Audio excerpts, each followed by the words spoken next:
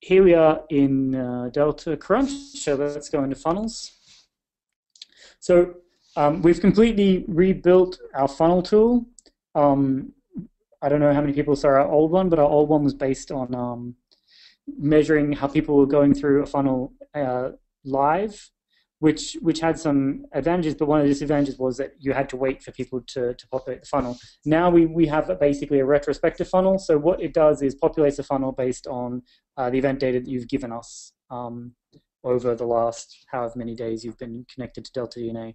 But conceptually it works in exactly the same way. You build steps that are based on your events, and then if people pass that step, they'll flow into the next one. So just as a kind of simple example, let's build a really simple funnel, and then you can see how it works. So you can give the best thing to do, of course, is just to choose the name first, the event name. So let's just have game started. That's something everyone's going to do, and we'll just let the name be that. We'll just add another step, which is, say, mission started. And we'll choose our mission started event.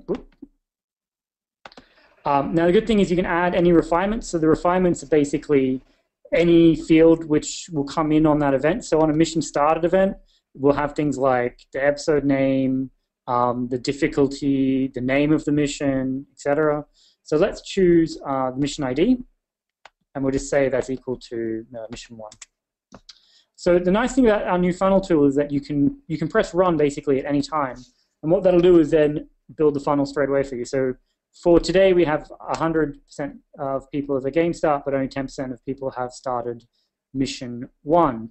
And that might seem like a very small number, but that's basically because we haven't clicked the new users only button. So we're getting lots of existing users who are, of course, well past mission 1. So if we click new users and we run it again, we'll see a much better flow. So actually, everyone who has a game starts at least one mission, which is good, and that's the way of the game design.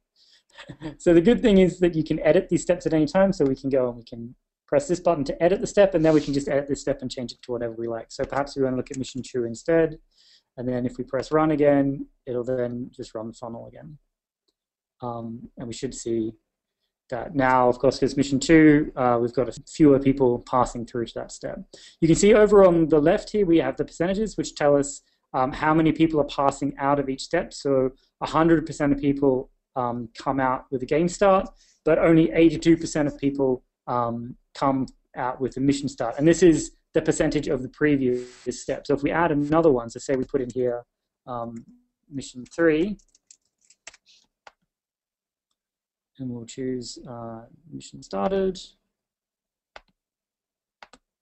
So similarly, same as before, except we'll set this to 3, and then we'll press run.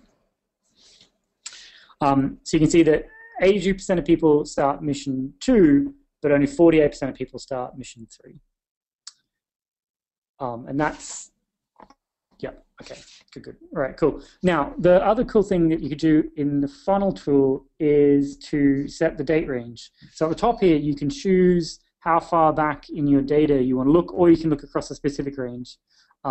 This is really good because it allows you to look at places in time that might have been interesting. But the other thing which is good about it is it allows you to build your funnel in an iterative way. So one of the cool things is, of course, if we choose today, there's only a small number of users, so we can test out our funnel, and it'll come back quite quickly. If the point here is that if you have a very complicated funnel, it's best to just use it on today's data first to get an idea if that's the funnel that you want, because obviously you can change anything at any time.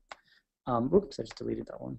But anyway, you can change anything at any time, and so testing it out just using a small amount of data and then running it to get the result that you want on a large amount of data is a good way to use the funnel tool.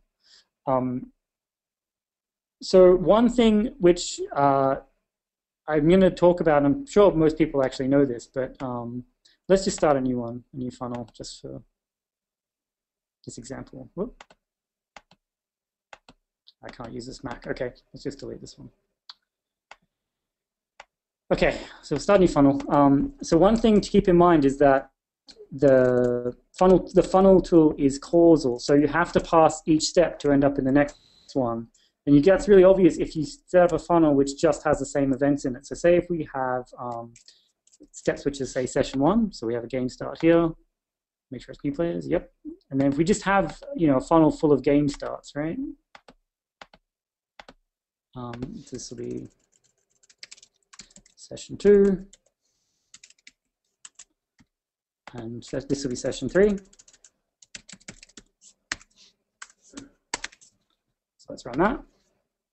And so what this will do is it'll take all the people that have had one game start, which is of course 100% of people, and then we'll see the number of people have a second game start, and on that number have a third game start, and so on. And you can see that to be in step 3, you have to be in step 2.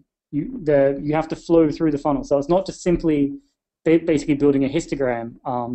We are making a funnel where people have to come in the top, and then in each step you're only selecting the people that were in the last one. And that's quite good because you can do things like this where you can say, I can build a session funnel in the funnel tool by using game starts. And similarly, I could build a purchase funnel by doing transaction events, see how many people purchase once, twice, 3 times, and similarly. So it's quite good in that way, but it's important to remember that it is causal. So each step, you have to remember that people will only flow through to the next one if they're in that one. You can do this. If you say flow through to the next step, then we run it. And now we can see actually that all these people are flowing through into session 3. So by clicking the flow through to the next step, you're basically saying, okay, don't worry about people not passing this condition. Just worry about the last one. Okay, so the other things you can do with funnels, of course, is you can save them. So we can call this a session funnel. Might actually call it webinar session funnel, so we know which one it is. And then you can save it. When you come into your game, there should be a number of funnels already in there, some preset funnels. Here's our webinar saved one that we just did. There's some mission completed ones, so we can open a mission completed funnel, and this just has all the missions in it. You can save a funnel as something else. So if you wanted to take an example funnel and change it and say this is my mission funnel, and then click Save As, that will essentially create a duplicate of this funnel now, and then you can edit it and not worry about corrupting the other one. So there's a couple more cool things you can do in funnels. One of the really great things you can do in funnels is to use segments. So let's just run this funnel. So this is a mission funnel. But what we can do is we can only consider people into the funnel that fall into any segment. So say we want to see the difference between spenders and non-spenders. We could choose just the spenders for this funnel and then run it. And now we're seeing this is how people progress through the game who are now spenders. So it's really cool. You can use the segment ability to see the different paths that people take and possibly understand why those people became spenders or why people became non-spenders, why people became engaged, and so on. And of course, you can define any segments in here. So you can choose an acquisition channel, or you can choose anything really, any of the filters that are there, or segments based on any of your events. So you can build funnels and understand how different types of people are able to do different things in the funnel tool. The important thing to keep in mind about the segments is they'll be defined by their current state. So if you think about a funnel as sort of looking back in time, and the segments are going to be defined by what they currently are. So that's very good. So you can say, okay, I know these people are spenders now. What were they like, when they started through to now? What made them spenders, or what made them engaged, or what made them something else? Oh yeah, I didn't say this. So if you click on the info button on each bar, it will show you basically some statistics about when people fell into that funnel step. So the first participant and the last participant, although for these kind of events, of course, they're going to be linked to the range that you used and the percentages and the percentage of the previous. So here we can see stuff like the total percentage of people that managed to make it to step 3 is 55, but that's 62% of the previous step. And then similarly, people who make it to mission 4, 40% overall make it to mission 4, but actually that's 72% of the previous step. And so you can identify quickly where the people are really dropping off. And you can see, only 62% of people that finish mission 2 finish mission 3. So for Delta Crunch, that's a problem. Whereas mission 2 and mission 4 are probably okay. I should have also said you can add as many refinements as you like. So you don't just have to use one, you can use other ones. So you can say, okay, well, I want to look at mission 4, but I also want to look at when the lives balance, say, is equal to 5. So in Delta Crunch, you start with 5 lives. So how many people made it to mission 4 without losing any lives? And actually, not very many people made it that far without losing a single life. And of course, we can just remove them by clicking on the X. And again. So that was quite quick, but I'm not sure what else there is to show about funnels. It's quite a simple tool, actually, but it's quite a powerful tool. And I think with our new interface to it, it's actually really, really good and really easy to discover quite interesting things about your data. So if there aren't any questions, shall we leave it there? Yeah, just give it a minute or so, because it can sometimes take a minute to type out the question in the box. So, but yeah. So one thing which we will be doing in the next release, but isn't currently possible, but it will be great when you can, is you'll be able to export these funnels